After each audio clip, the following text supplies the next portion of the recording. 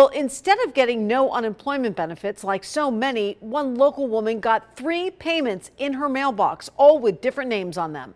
13 Chief Investigator Darcy Spears exposes DETR's triple pay.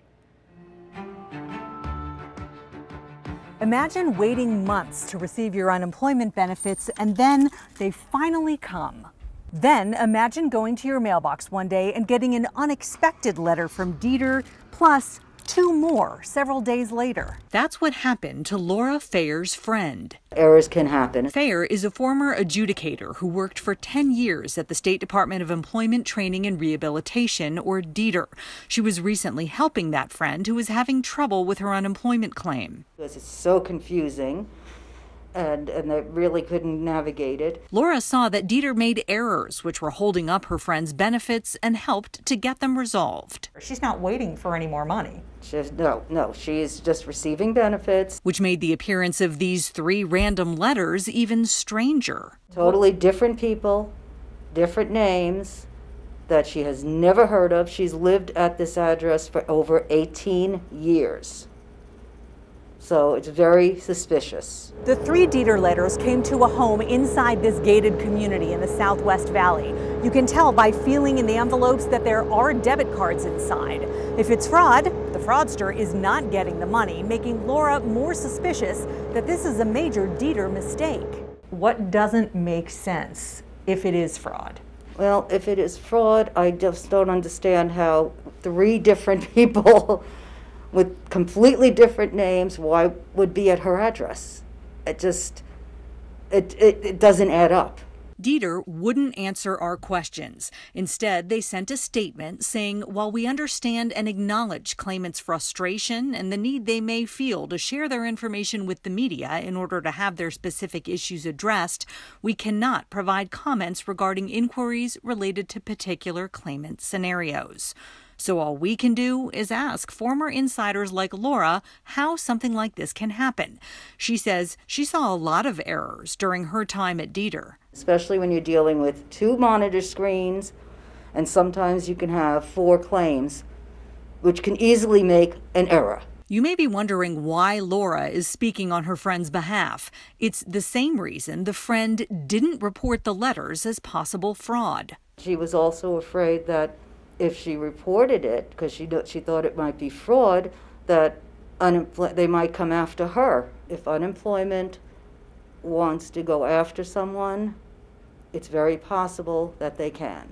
She's speaking from personal experience. Then 2 days after, I wrote a letter in the Nevada News regarding the unemployment system and how convoluted it was and the errors and everything. My PUA claim was stopped. Benefits she'd been receiving after the travel agency where she now works as an independent contractor closed due to COVID. I got sent a letter saying I might be eligible for regular unemployment, which they already denied me. So I am now in no status. I cannot file on either claim. I cannot get through to anyone. And I am basically without any benefits at this point. You believe it's more than coincidental timing? Oh, absolutely, positively. I think that they retaliated. PUA claimant Patrick Lucero believes this is no conspiracy theory. He thinks retaliation and wrongdoing are alive and well at DETR. It's just negligence. Gross negligence. While DETR is sending 3 debit cards to random people at the wrong address, people like Patrick can't even get the one they're told they qualify for. It's no rest, no sleep. It's despair.